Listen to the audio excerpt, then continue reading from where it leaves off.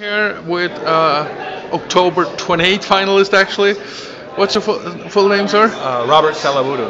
Yeah, I heard that you were quite quick in your decisions when you play. Yeah, man, I'm a pretty fast player. I play a lot of cash games, and so my decisions, I've made them all hundreds and thousands of times. So when I'm making my decisions, I'm pretty much know what I'm going to do, so I just kind of go with it. Yeah, what kind of cash games do you play? I play live cash, a lot of live cash. Yeah. What does this mean for you to be it's amazing, at the October 28th? I've been grinding since I was 17, so it's 10 years in the making. Now it's finally coming through. Well, I have one question for you. Since you've been playing maybe with some of the guys, do you think there are some more dangerous opponents down there or some less dangerous? Yeah, Jesse's a really good player. He's on my right. He's a good cash game player, and he knows what he's doing. Greg is really solid. And the Hungarian guy on my left is very good too.